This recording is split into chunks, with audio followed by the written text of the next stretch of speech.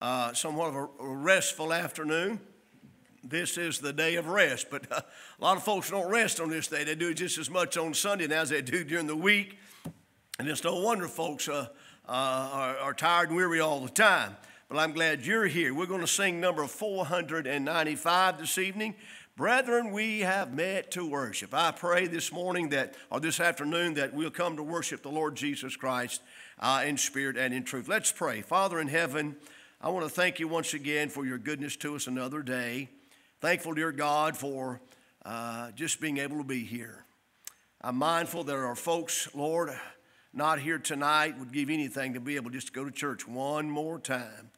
And yet, Lord, my heart hurts because there are people who could be in church, Lord, and just won't come. Lord, we pray for both and that you'll minister to them as only you can. Bless now this service. In Christ's name we pray. Amen and amen. Let's all stand and sing 495. Amen. All right, we'll sing the first, second, and last. 495. Brethren, we have met to worship and adore the Lord our God. Will you pray with all your power while we try to preach the word? All is vain unless the Spirit of the Holy One comes down. Brethren, pray and holy manna will be showered all around. Brethren, simple sinners round you, slumbering on the brink of woe. Death is coming, hell is moving. Can you bear to let them go? See our fathers and our mothers and our children sinking down. Brethren, pray and holy manna will be showered all around. Number 4, let us love God supremely. Let us love each other too. Till our God makes all things new, then He'll call us home to heaven. At His table we'll sit down. Christ will burn Himself and serve us with sweet manna all around. Amen. All right. While you remain standing, let's turn back to page 484, 80. We'll sing the first, second, and last. I want that mountain. Amen. 480. I saw the giant of prayerlessness upon the mountain high. He laughed so hard at my unbending knee. No longer in the wilderness I'll stand, so I'll cry. I want that mountain, it belongs to me. I want that mountain, I want the mountain where the milk and honey flow.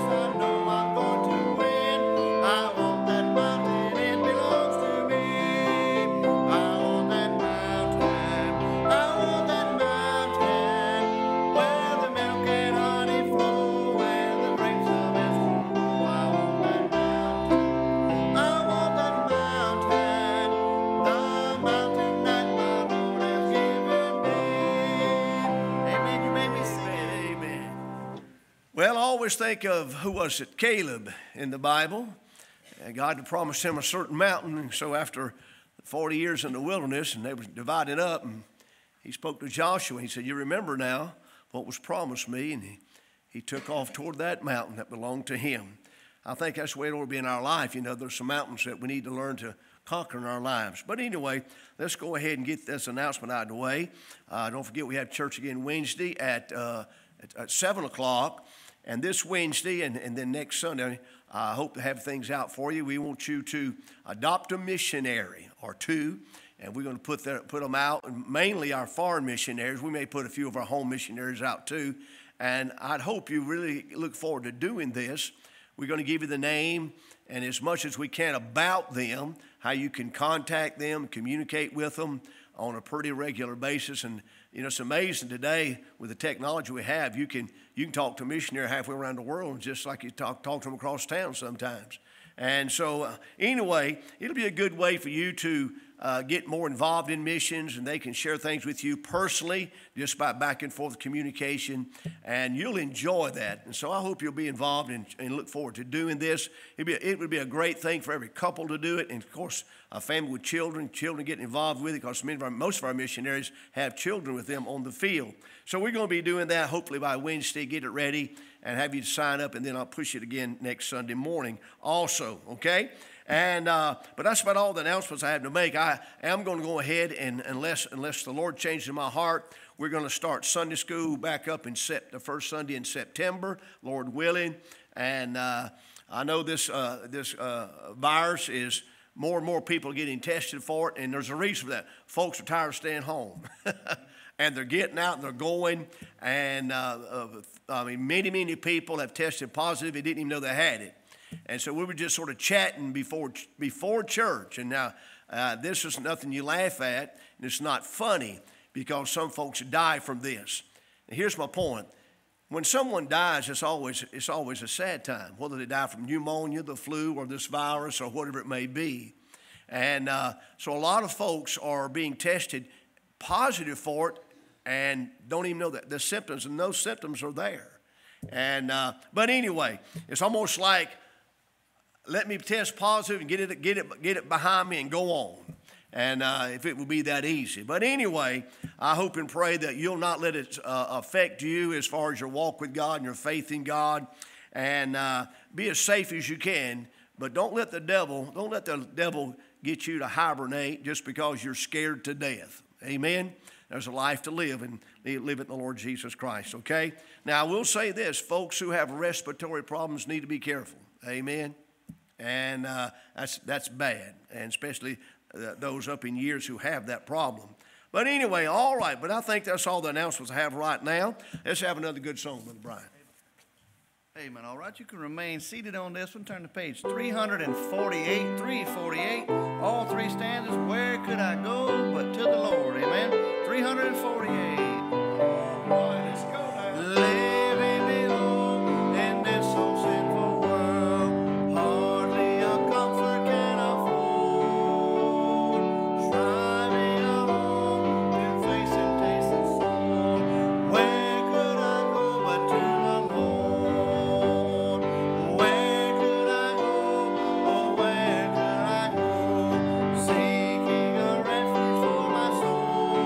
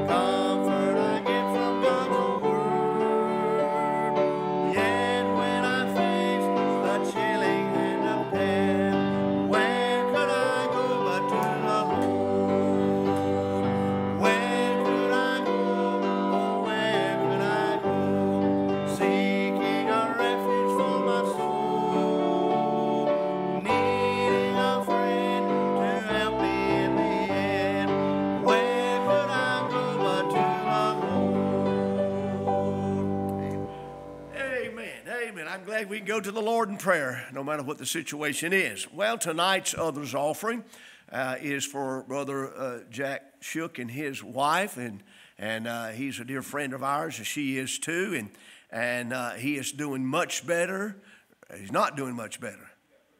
He got put back in the hospital. Okay, so went from not good to good. Now he's back in the hospital. Got sent back today. Well, we're going to still send him a love offering. And we're going to pray for him. Amen. I love Brother and Sister Shook. They're just personal friends and great man of God, great lady of the Lord. And so we want to be a big help to him tonight. And we'll try to get that offering in the mail tomorrow. They'll get it sometime this week. And so we just have to keep praying for him to get better, get back home, and get back to doing God's will for his life. How old is your grandpa now? 83. Great day alive. Man.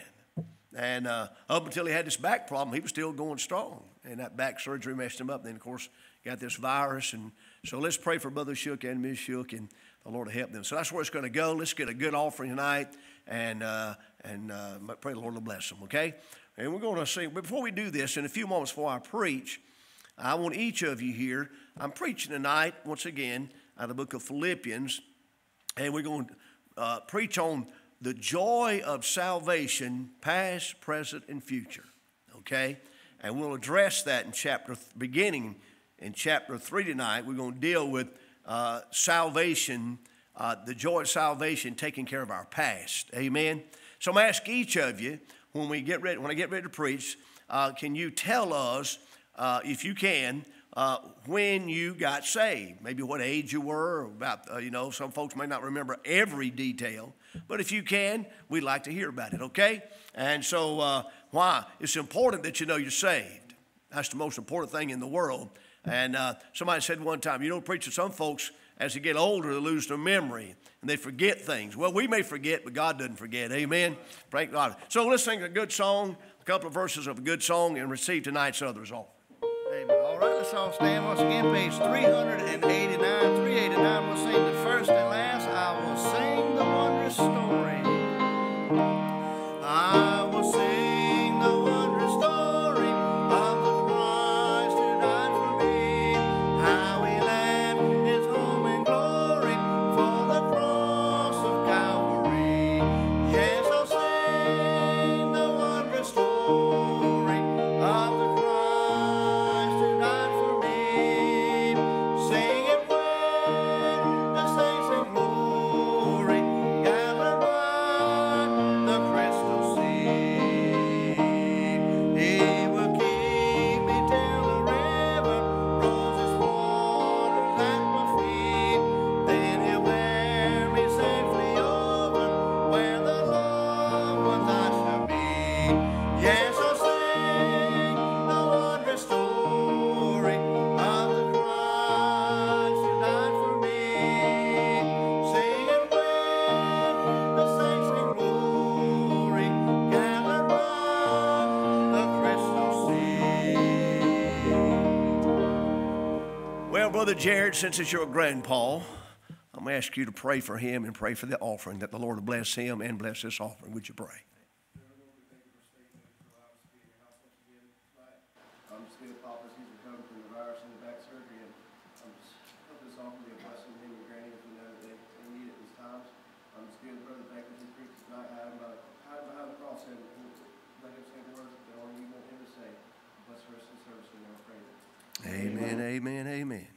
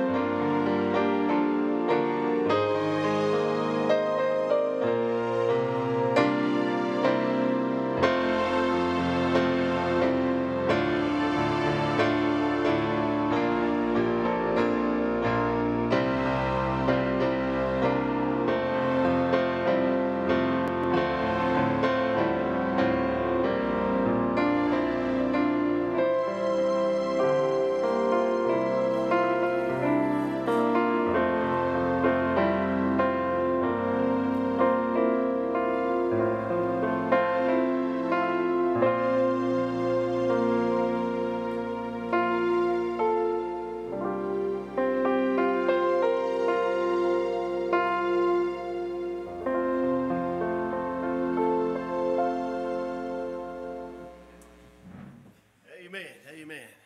Well, we're gonna have another special before I preach, and we'll get that in just a moment or two. But I'll get this thing started about being saved and looking back to when you got saved. And if you don't remember all the details for some reason or another, I'll give you an example. I got saved when I was 19 in May of 1969. How about that? So I've been saved since then, okay? Brother Tommy, when was you saved? October 17th, 1974. October 1974. Amen. Ruth? May of 1976. Oh, you and Brenda, Cookeville, Tennessee. You met her that weekend. Okay, amen. Judy? I do not remember the date, but it was on a Sunday morning, and the name of the message was "The Dangers of Protecting the Lord's Supper Unworthily." Wow. Sunday morning, she remembers it was the Lord's Supper service. Isn't that good? Amen. Sunday morning. March 12, 2016. February 2012.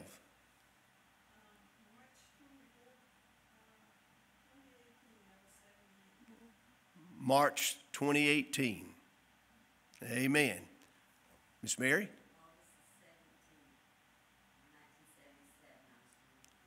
August 1977.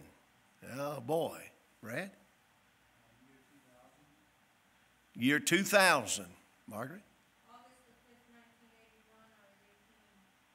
August of what? August of 1981. 1981, August. Yes, ma'am? March 1998. Justina? Day after Christmas, 2000. That good. All right. Over here, Sherry. October 1977. October 77. May of 64. Fall of 1972. April 2014. December 2016. July what? 25th. You know what year it was? 12. Oh, I didn't hear you. Okay, I'm sorry. Savannah? 2002. Amen. Kathy? April 2015. I don't know the exact date, but I got saved at Earhart Southern Methodist Church when Tom Lancaster was preaching a revival. And it was on Thursday night that week. Thursday night revival with Brother Tom Lancaster preaching up in Earhart, South Carolina. Okay, back there in the back. Any of you? August 98.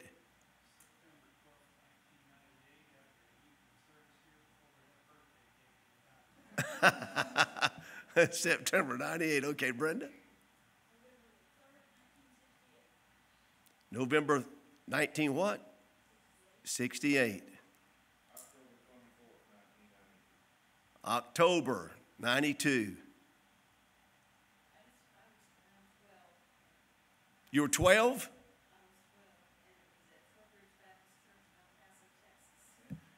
You mean you can get saved in Texas?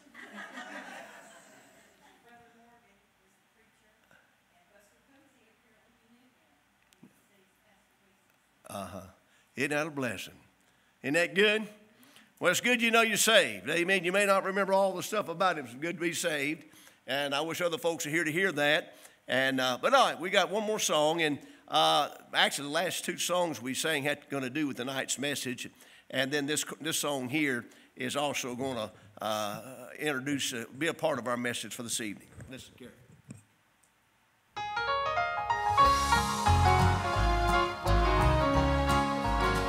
Long years ago, when out in sin, I had no hope, no peace within. Down on my knees in agony, I prayed to Jesus and He gladly set me free. I never shall forget the day when all the burdens from my soul were rolled away. It made me happy, glad and free. I'll sing and shout it, for He's everything to me. Now I can feel Him by my side. My feeble steps He comes to guide. When trials come, He comforts me. Through faith in Him or sin, I have the victory. I never shall forget the day when all the burdens from my soul were rolled away. It made me happy, glad and free. I'll sing and shout it, for He's everything to me. Oh sinner, come to Jesus now. At His dear feet, just humbly bow. Confess to Him your every sin.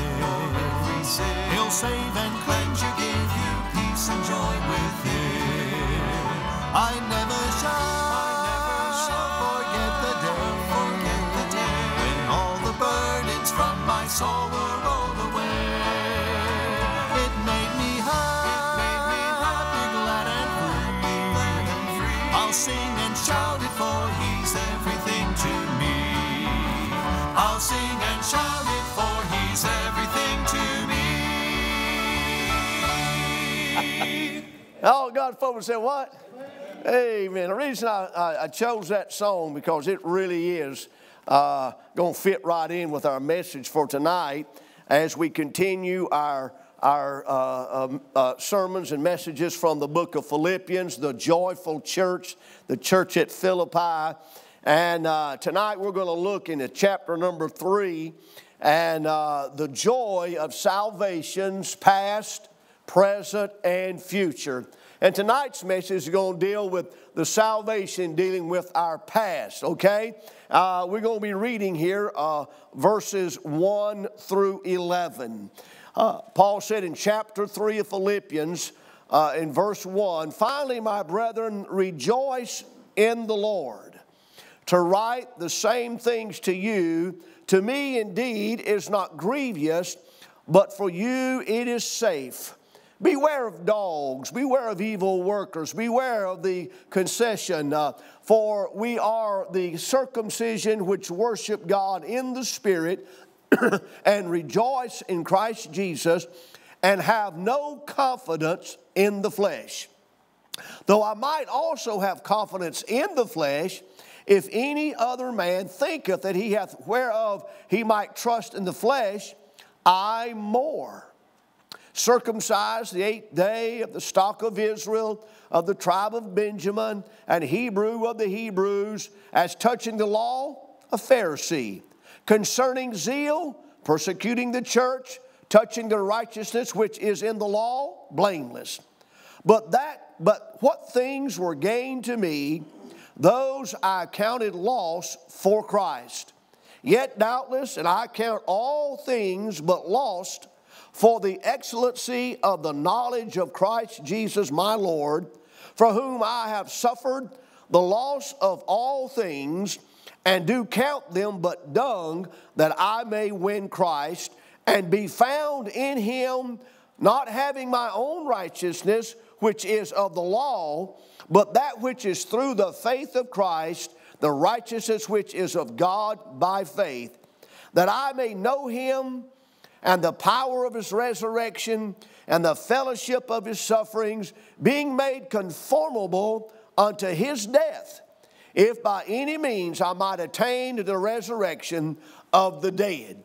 Now we're going to go through these 11 verses tonight and look at the Paul mentioned here about his salvation, and this chapter has a word in it that stands out a good bit, and the word is the word things.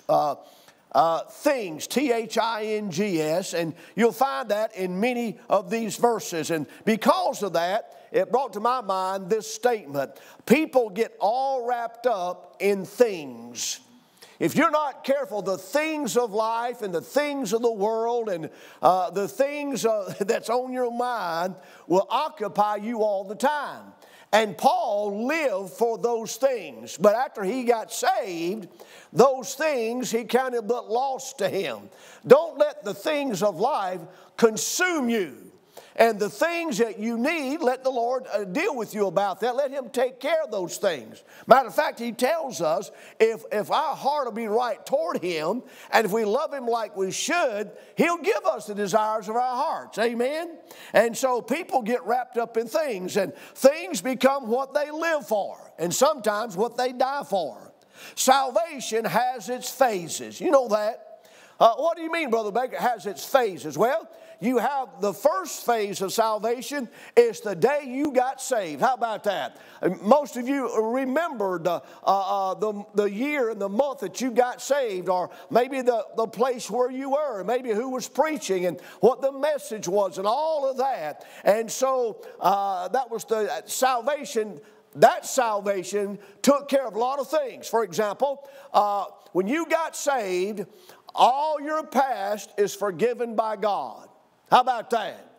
I mean, the condemnation that was on you and on me, the guilt of sin, the condemnation of sin, the penalty of sin, all of that was wiped away the day that you believed on the Lord Jesus Christ. Aren't you glad of that? Amen. You say, Brother Baker, how much sin did you commit before you got saved? Just 19 years of it. But the truth is, it doesn't matter. See, sometimes we look at sin as if what people have done and the wickedness in their life. But you got to understand that in the eyes of God, it doesn't matter when a person gets saved. What matters is all are lost. And so when you got saved, you were found. You're no longer lost. You're found. God found you. You didn't find Him. And so salvation, that's the first step. When you got saved, God birthed you into His family. He adopted you into His family. He gave you the Holy Spirit. He wrote your name down the Lamb's Book of Life. Aren't you glad of that? Amen. Praise the Lord. He has given you His Spirit, the Holy Spirit in you. He has made you a part of the church. He has made you a part of the bride of Christ. He has made you a part of the body of Christ. All those things happen when the moment you got saved. Whether you were 9 years old or 90 years old, salvation, when it takes place, all those things come together. For example, when you got saved, you became a joint heir with Christ. Amen? When you got saved, God promised you a place in heaven. Amen? Because of Christ. Now, after you get saved, and your past is gone. Amen? As far as your sins. Do you know what? You will never, ever be condemned again. Never. Never. Now, I didn't say I didn't say you would quit sinning. I just said you'll never be condemned again.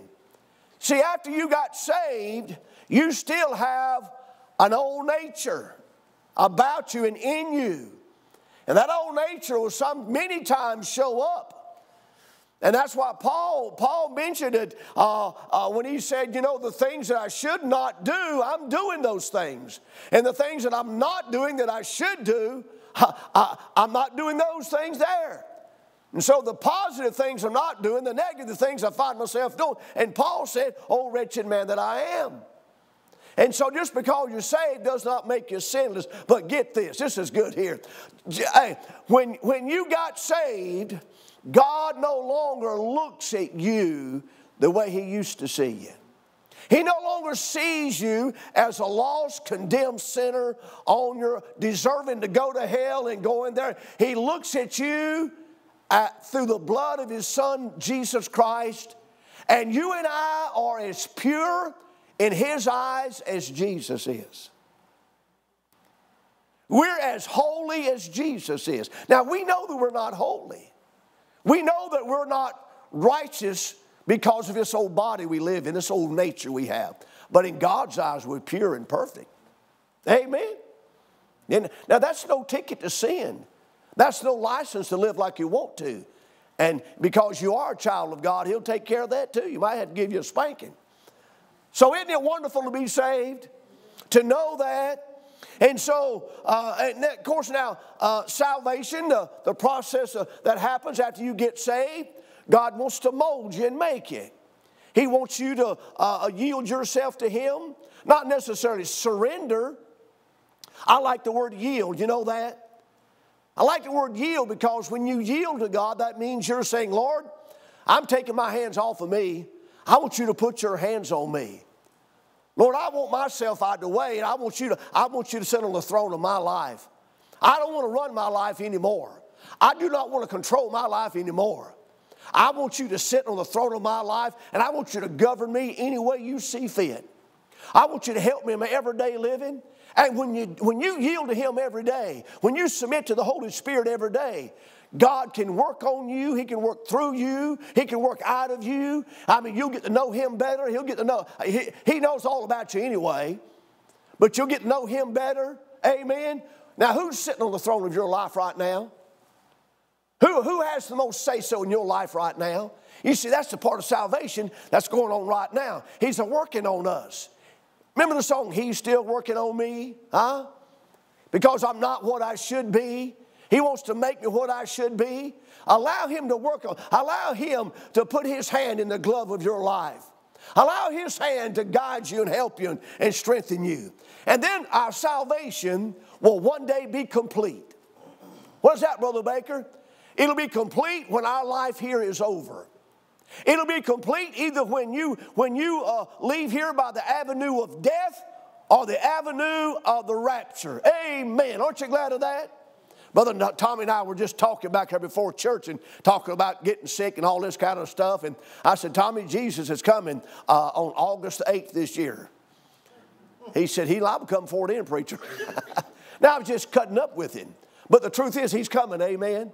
Now when He comes, you and I are going to be caught up. We're going to be out of here, the song says. But if He doesn't come and death becomes our transportation to heaven, our salvation will be made complete. We'll forever be with Him. We'll forever be in His place called heaven. And so I'm looking forward to one day, we call it the blessed hope. Amen, amen. So we have here, you have salvation's birth. That's the Christian's past. We see that here in chapter 3, verses 1 through 11. Paul's past. When I look at these verses here, it points to where he came from. Look in verse 2. And well, let's go back to verse 1, where he says, to write the same things to you, to me indeed is not grievous, but for you it is safe. In other words, I want to give you some safe things. This will be safe for you. Watch what he says. Beware of what? Dogs. Now, he's not talking about four-legged animals. Beware of dogs, beware of evil workers, beware of the concession, for we are the circumcision which worship God in the Spirit and rejoice in Christ Jesus and have no confidence in the flesh. He's talking about his past. He points to where he came from. Beware of dogs. You see, Paul realized, when somebody in the Bible days were considered filthy and trashy and all that, in other words, you couldn't trust in them. You see, dogs weren't pets back in Bible days like they are today. Beware of dogs. Dogs were wild. Dogs would attack. Dogs would mutilate. He's referencing to people. Don't be like a bunch of wild dogs. He said, notice what else he said. Beware of the concision. In other words, he wouldn't even use the word circumcision. He said he wouldn't even dignify it. You see, the Jewish law required that every Jewish man be circumcised. Beware of that crowd. He's looking at his past now. His past here, because of dogs. I put this beside that. Paul realized that be careful of the dog pound. Those people that you can't have any trust in. I thought about this, and he points to his reputation. in verse 5. Look at it. Look what he says. He said, circumcised the 8th day of the stock of Israel, of the tribe of Benjamin, and Hebrew of the Hebrews, as touching the law of Pharisee. He points to his reputation. Circumcised the 8th day, the stock of Israel, tribe of Benjamin, Hebrew of Hebrews. His reputation. Paul says, listen, if you go back up there, you think about it, he said, talk about confidence in the flesh. He said, you talk about the flesh and confidence, and he talked about his reputation. And everything he listed here were things that the average Jewish boy, young man, lived to be. Boy, I'm not just any Jew. I was circumcised the 8th day. And that was very important. I won't go into that, but that was very important. Because if, you see, the thing is, that was put down on your birth record. And if you weren't circumcised in the right day, you'd still be a Jew, but you wouldn't be a top-notch Jew. 7th, 9th, other day, wouldn't matter. Had to be that day. We're talking about his reputation. You know what Paul is saying here? Before I got saved, I had some kind of reputation. He said, the stock of Israel. The stock of Israel. In other words, he was top stock. He wasn't just a run-of-the-mill Israelite. He said the tribe of Benjamin. That was the chosen tribe. That was the tribe that got the blessings laid upon him. A Hebrew of Hebrews. You heard the Hebrews. I was a Hebrew of the Hebrews. You heard today folks were saying, boy, he's the best of the best. Paul is saying here about himself, his reputation. Looking back, he said, my reputation was like this. I was at the top of the class. If you were looking for somebody that you could say, he's got the goods, he said they'd point to me. That's what he's saying here. So he talked about his reputation. Then he says here, not only does he point to his reputation, in verse 5 and 6, it points to his religion as touching the law of Pharisee. Now the Pharisees, boy, I'm telling you, and the Sadducees were the two governing religious bodies of the Sanhedrin. And so he was a part of that, a Pharisee. They believed in the resurrection, and they believed in angels and all stuff of that matter. He said, touching the law of Pharisee. In other words, he's saying, I know the law. Talking about the law of God. As a Pharisee, I've studied the law of God. He was trained by one of the most renowned men of his day and time, a man by the name of Gamaliel. He was trained by that man. And boy, to have him as a teacher and a scholar was something else. Not everybody got that. So Paul said, I was trained by the best. I am a Pharisee of Pharisees. Notice what else he said. He said, concerning zeal, persecuting the church. You talking about zeal? I had such zeal about me. I had such energy about me. I was such a Jew. I was such a Hebrew. I was such a Pharisee. You know what I did? I was able to get the papers and documents, and these people called Christians and their followings, he said, I went after them. He said, I had such zeal, my whole purpose was to prove that I was a man of the law of God. And since these so-called Christians were not living according to the law, these Jewish saved people, he said, I went after them with a mighty hard hand. I wanted to see every one of them either in prison or put to death. Woo! Now, Paul is talking about his past. He said, I was at the top of my class. I was head above everybody. I was energetic. I saw what was going on there in Jerusalem. I hated it. I despised it. It went against my religion. It went against my rank. It went against my training. It went against my position. And I hated those Christians. Matter of fact, he said, I hated it so much that I stood by one day and held the coats of the people who stoned a man by the name of Stephen. And I applauded it. So it points to his religion. Touching this, he says, touching the righteousness which is the law, blameless. Touching the righteousness which is the law, blameless. Now here's what he was saying. He was bragging on himself.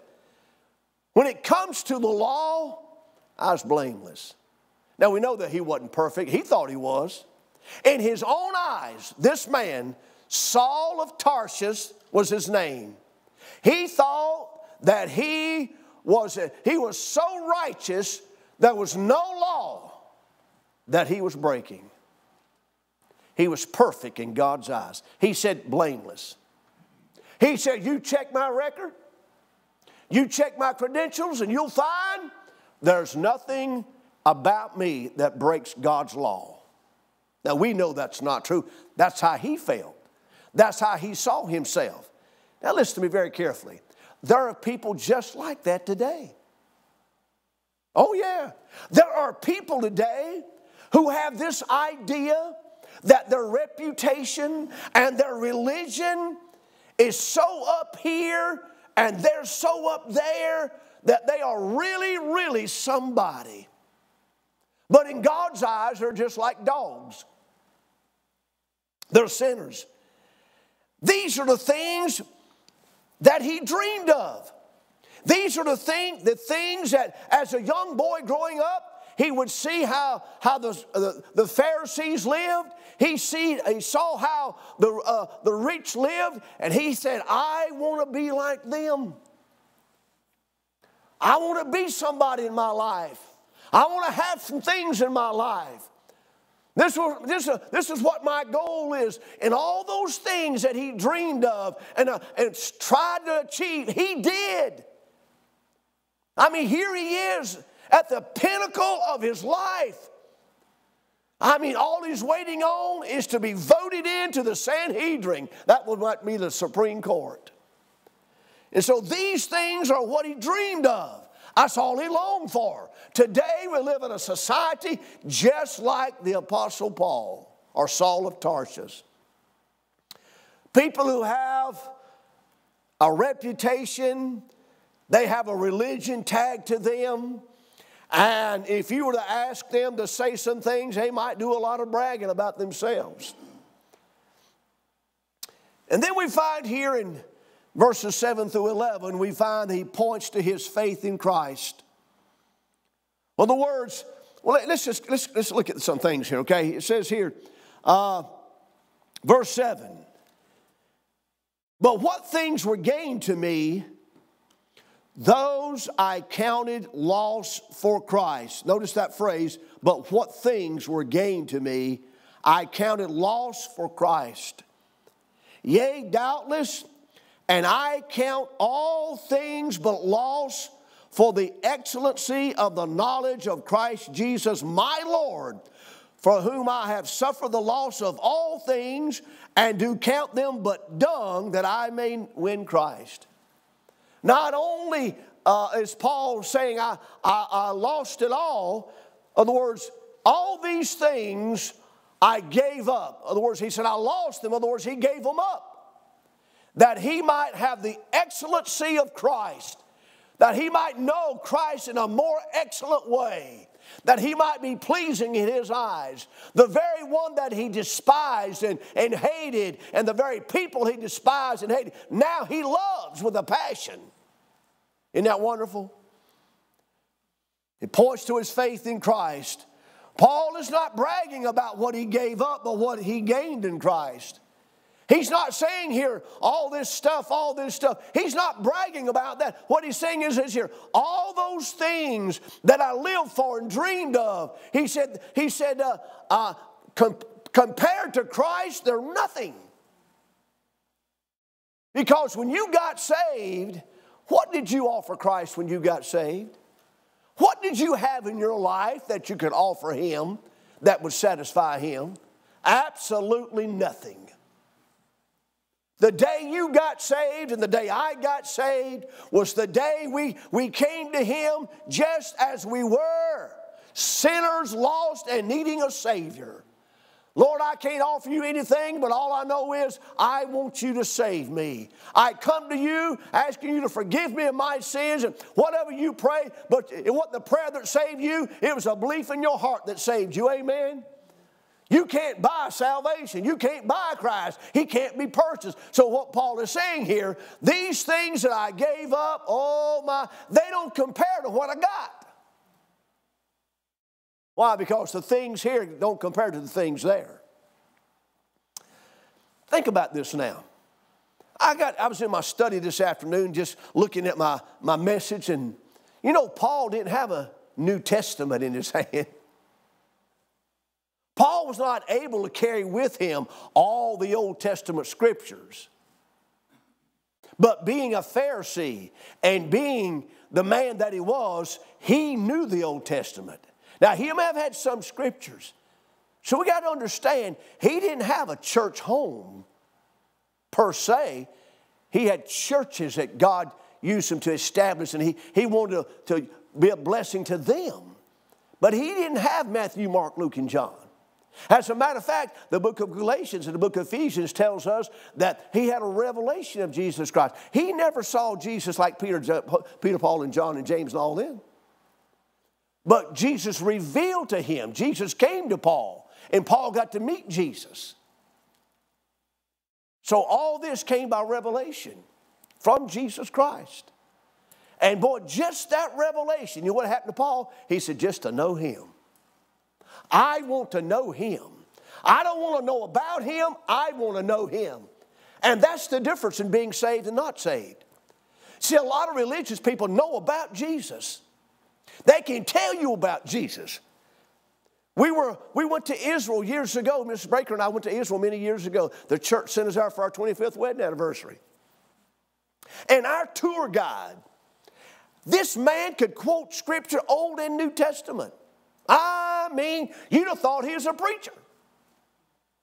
I mean, he was something. He said, now, over in the book of such and so, in the Old Testament, and over here in the New Testament, you'll find it. And he was quoting scripture as we toured. Well, on the Saturday we were over there, their Sabbath, the tour guide was not with us, but another guy was there. Actually, the owner of the tour guide company was with us. He said, the reason that our guide is not here today, it's their Sabbath. He said, how many of you thought he was saved? Raise your hand. We all raised our hand. He talked like a saved man. Quoting scripture, talking about Jesus. He said, no, he's not saved. And Paul knew about Christ before he got saved. He'd heard about this man named Jesus. Oh, yeah. But that day when he saw Stephen die and how he died, I believe it was then that God began to speak to Paul, or Saul of Tarsus, and help lead to his salvation. And so Paul knew about Christ, but now he knows him. He said, I want to know him better. I don't want to know just, I want to know him. Huh? You want to know Miss Baker? Now come move in our house, stay with us every day the rest of your life, 7 days a week, and you'll get to know us. You'll find out some things. Your eyes will be opened. Why? You'll get to know us. And so Paul is saying, I want to know him in an intimate way. I want to be consumed by him. Now here's my point. Should we not all want to be like that? Should not our desire to be that there's nothing in my life more important than him? There's nothing in my dreams or ambition more important than him? Yes, you need to have goals, and you need to have dreams, and you need to have a vision for your life. But make sure of this, don't let things get you sidetracked. Love him, honor him. And so it points to his faith in Christ. And you can be religious enough to get into the church, yet not righteous enough to get into heaven. Paul was religious enough to get into the synagogue, but Paul realized he was not righteous enough to get into heaven. You see, he was trusting his own righteousness. He was trusting what he knew and what he was doing and how he was living. But boy, when the Lord Jesus Christ met him on that Damascus road, he realized that his righteousness was not going to fit the bill. His righteousness looked good in the eyes of man. His righteousness looked good in his own eyes. Oh, but when Christ showed up, it's a big difference. Oh, boy. And Paul longed to know Christ. His past, listen, his past would have put him in good standing with men. His past. And that was his, he'd have been a prestigious man. In other words, his past put him in a position of prestige with people. Is that not what a lot of people want today, prestige? To be applauded by men, to see their name in the headlines, to be this, in order to have their name to be well known. And some people live for that. Paul's past would have gotten him that prestige. His past would have made him a prosperous man. In other words, had Paul continued the way that he was going with his past, he could have been a wealthy man. He could have had servants. He could have lived in one of the best houses in that land. I mean, he'd have had money. He'd have been a prestigious, prosperous man if he'd have stayed with his past. But he said, all of that is but dung to me. And that word dung means human waste. It stinks. Oh, his past would have made him a powerful man religiously. His past would have made him a powerful man religiously. You see, Paul, his dream was, I want to be a doctor of the law. I just don't want to be just a Pharisee. He said, I'm a Pharisee of Pharisees. There's Pharisees that are, but buddy, I'm above the regular, normal Pharisee. My goal is this. I want to be called Dr. Paul. I want to be in the Sanhedrin. You know what that is. That is the highest group of religious people of that day and time.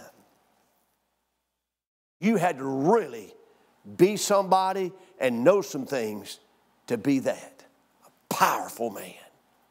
Had Paul stayed with his past, he could have been prestigious, he could have been wealthy and powerful. In the eyes of man and in his own eyes, had he stayed with his past.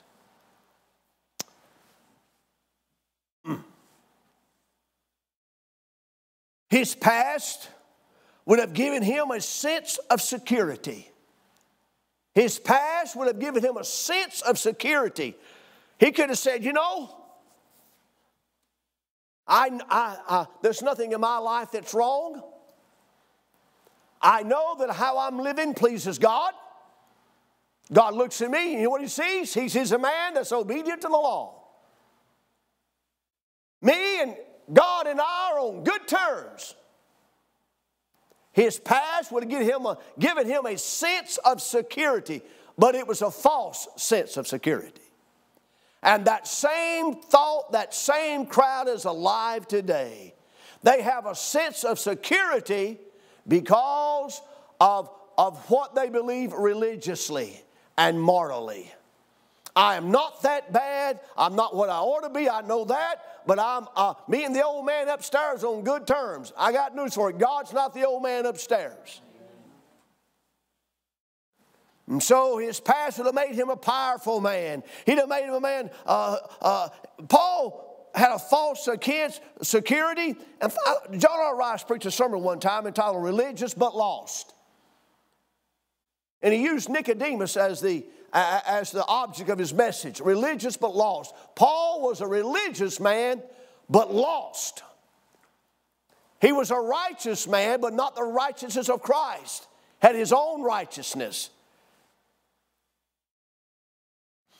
And so we understand. It was a joy.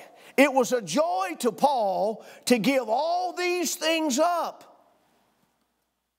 It wasn't like he said, oh, woe is me, I got to give all this up. Oh, my, oh, my, oh, my. No.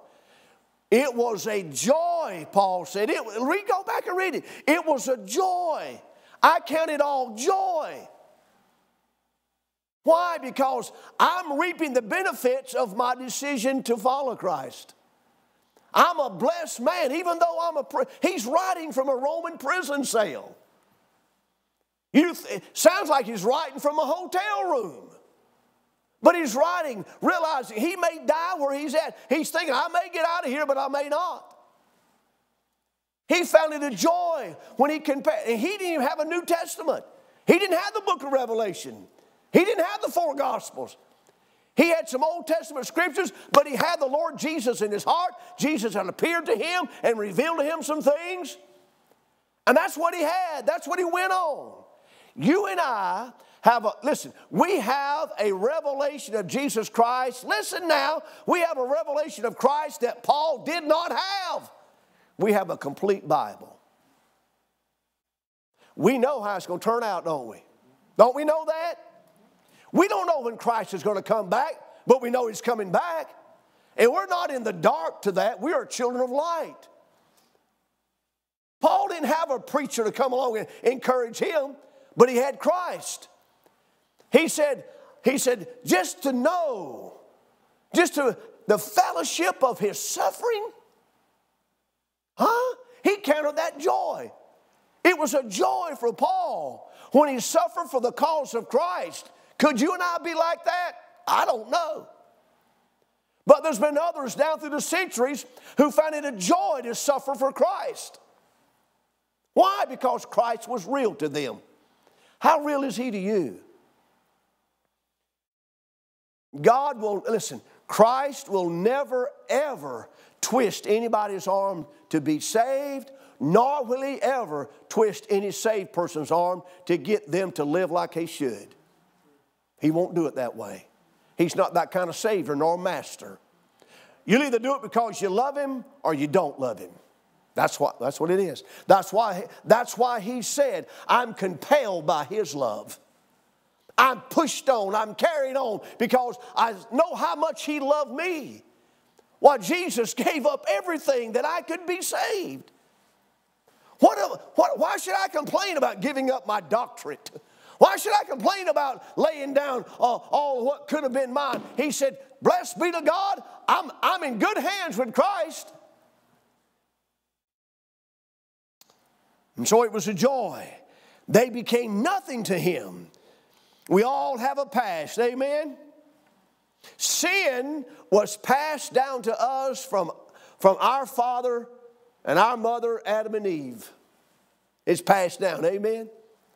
And with the passing of sin down to us came the consequences of sin. Death and hell. Separation from God, spiritually, and eternal death in hell unless God did something. And so, because of Christ, our past is gone. And salvation is passed to us. Christ, he came, he lived without blemish. He lived without spot, without sin. Died a sacrifice on the cross of Calvary. The Lamb of God poured out his blood that our sin debt could be paid. And all who believe upon him have their sins washed away and they are passed from life unto death. Amen. Aren't you glad of that? And so all things are new now in Christ. Salvation is passed to us, and because it has been passed to us, we have a brand new present. Our past is gone. We have a brand new future. How about that? All because of Christ. And so Paul writing here, he's rejoice. He said in verse 10, that I may know him and the power of his resurrection, the fellowship of his sufferings, being made conformable unto his death, if by any means I might attain unto the resurrection of the dead. You see, the Jewish people believed in a general resurrection. But that general resurrection did not include Christ. But the resurrection made things different. When Christ rose from the grave, Paul realized it's not going to be just a general resurrection. It's going to be a resurrection, a first resurrection and a second resurrection. Huh?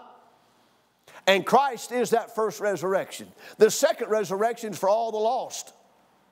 We're a part of the first resurrection. Aren't you glad of that?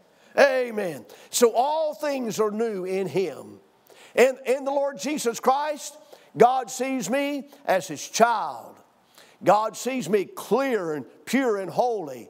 And because He sees that, I should strive each day that I live to yield myself to the Holy Spirit, which is Christ in me. I do my best to please Him every day of my life, though I don't. What about you tonight? Looking at your past, where do you think you would be today if you weren't saved? You ever thought about that? You ever thought about your life if you were not saved?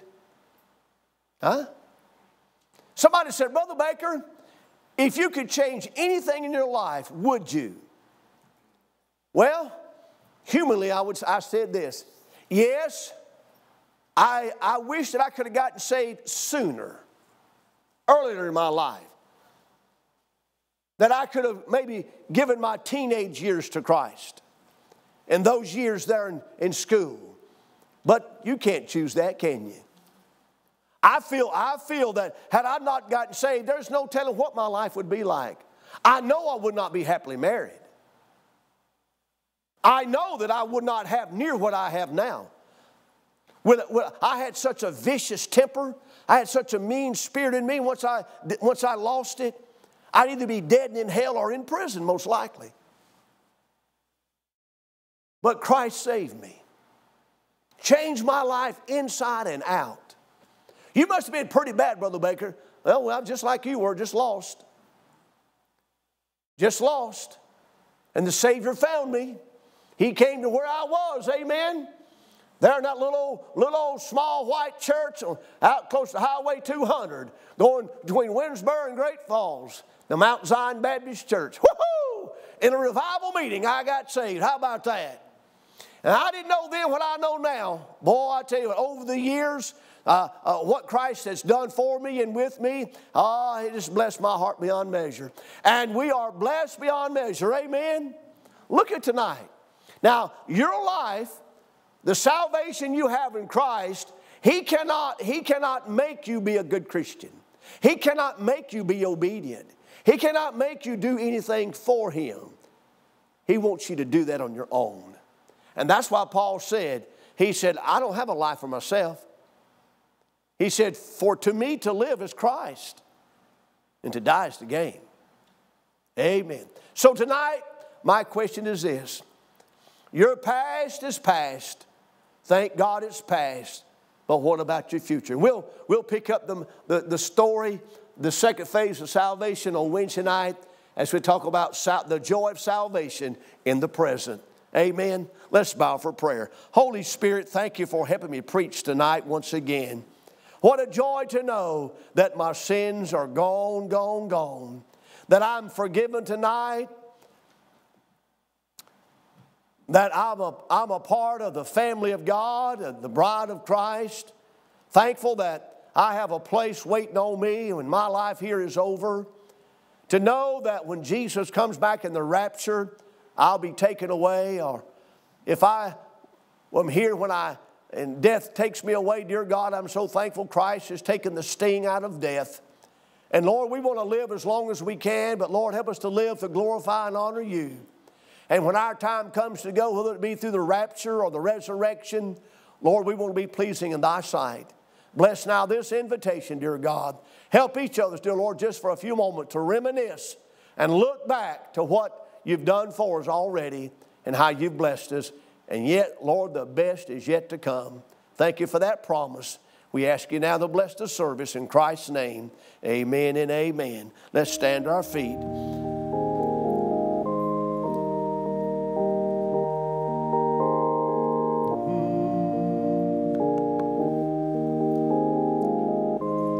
Cheer up, Christian.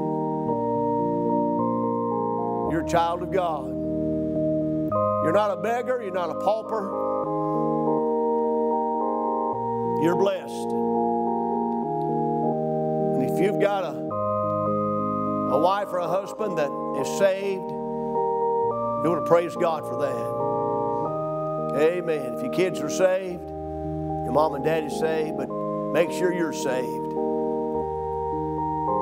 A lot of folks are trusting in their good works, and yet some folks think their past has been so wicked that there's no way God could save them. But I'm glad that where sin did abound, grace did much more abound. That the vilest of sinners can be saved if they'll come to Christ and call upon Him. He'll save them. He'll forgive them. They'll be just as saved as you and I. Aren't you glad of that? I am. Paul was a religious man. Great reputation, great name. But you notice when he got saved, his name changed too? From Saul to Paul.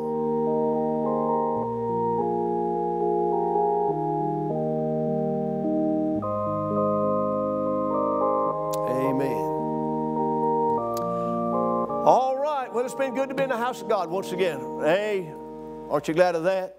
Hope you have a great week. Don't forget church again on this Wednesday at 7 o'clock. In the meantime, as you go out and get out there, just be careful. The virus is out there somewhere. And you may have it right now and don't even know it. I hope not. My wife said I already had it. She said when I was sick back in February, January, she said, you had the COVID, buddy. I said, I did not. She said, yes, I did. Don't argue with me. I'm the nurse. All right. I said, well, if I've had it, thank God it's over with. Hopefully. Okay. All right. God bless you. You're dismissed. Be careful.